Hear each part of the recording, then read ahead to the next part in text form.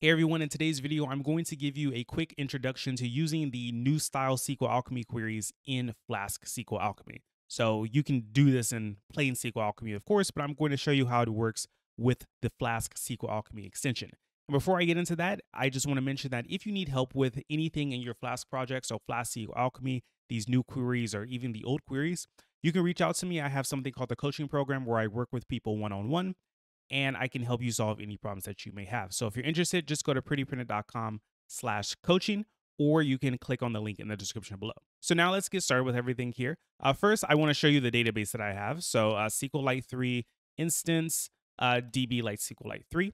And I have one table called user, and I have 4 users in the database. So Anthony, Pretty Printed, Flask user, and Herbert. Those are my 4 users here. I just wanted to show you that before I started writing the queries. So here in the code, I have this one user model. It has an ID and name, so pretty simple. And now I want to start up the shell. So the shell is where I'm going to write all the queries. So let me just make this a bit bigger so it's more clear and clear everything out. So I want to show you first the most basic query that you probably write all the time in your apps. So user.query.all.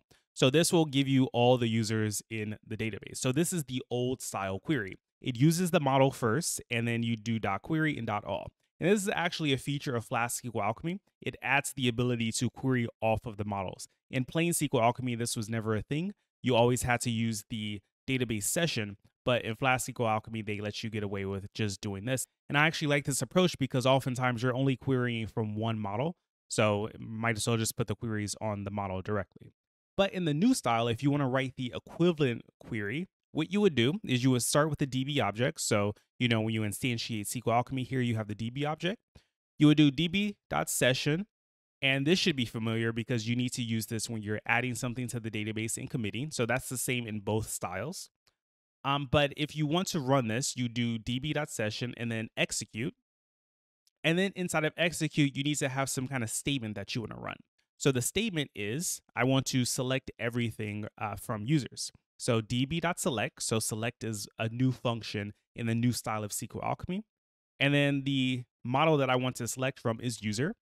And then I need to do something called scalars. And I already messed up because there are so many parentheses here. So I need a closing paren after db select. So one for user, one for db select. And then scalars. You know what? Let me show you this without scalars. So here I get this chucked iterator results. And if I do .all, I see I have my 4 users here, right? But if you notice, they're a little bit weird. So I have 4 things here, but they're tuples. And each user is inside of a tuple, and then it's just one item in each tuple.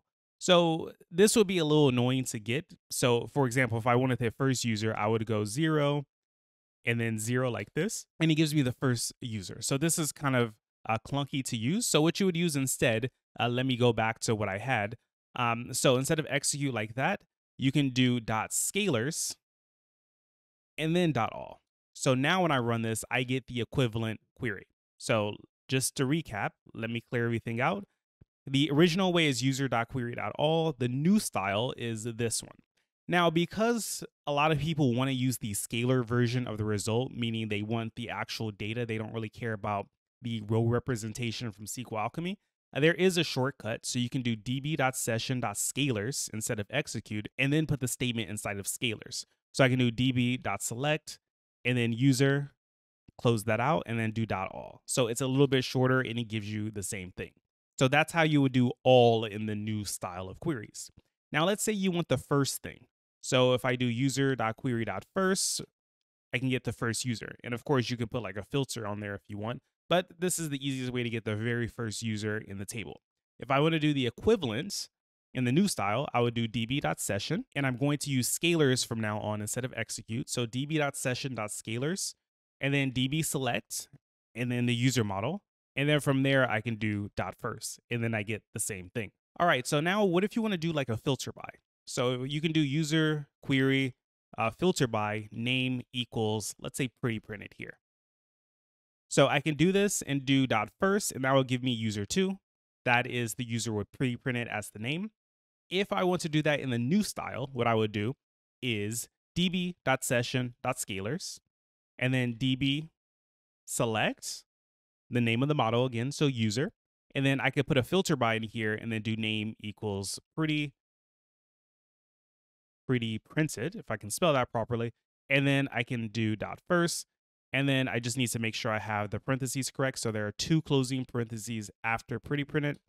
Do that and I get user 2. So that's the equivalent version of filter by.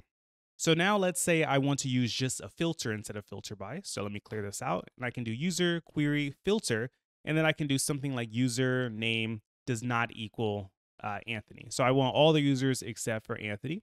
So I can do a dot all on this and I get users 2 through 4. To write this same query using the new style, I can do db.session.scalars, db select, and then the user model again. And then instead of using filter, I will use where. So now I can do user.name does not equal Anthony, and then close this out properly and do dot all on the end, and then I get the same result. So users 2 through 4. Okay, so for something that isn't so long, if I want to get a user by ID, so let's say I want to get the 4th user. So user query get number 4. So I want the user with the primary key of 4. So that gives me user 4. To do that in the new style, I can do db.session.get, and then I can pass in the name of the model, so user, and then the number, so 4, and it gives me user 4. So finally, the last type of query I want to show you is a count. So before you can do user query counts, and then now you can do db.session.scalar. So instead of scalars, you're just doing scalar because you're going to get one number in return and only one number. So just scalar. And then you want to use the count function. So db.function, so func, then counts. And then you can't count the user model directly. You have to count a field on the user model. So we can count the number of unique IDs. And then just close that out. And we get the number 4. So those cover like the most common queries that you'll be writing. Of course, you can extend them to have more on them, but those are the basic queries that you would write in any Flask-SQLAlchemy app. And I just wanted to show you those because that's the direction that SQLAlchemy is heading, and by extension, Flask-SQLAlchemy because it's based off SQLAlchemy. Now, the good news is that the old API will always be supported because it's just been around for like over 10 years now, maybe like 15 years. However old SQLAlchemy is, it's been around for that long. So it's not going anywhere. So if you want to use the old version, you can. But I just wanted to show you the new style because that is the direction that the library is going to be heading in the future. So for me personally, I think I'm going to continue using the old style. I just like the API so much better. I feel like the new style is so much longer to get the same thing done. And although I'm sure there are benefits to the new style, for me, I just don't see them. So I'm going to continue to use the old style, and I want to know what you're going to do. So are you going to continue to use the old style of queries, or do you want to use the new style in your apps? And if you're using the new style in your apps, are you going to use the new style of models as well? Because there is another way of writing models that isn't quite like this. It uses Python type hints to create the columns instead of setting them up like this. And that's something I can show you in another video if you're interested in that as well. So let me know in the comments, do you like the new style? Do you like the old style? Are you going to go all the way with the new style? If you do prefer the new style queries, just let me know in the comments.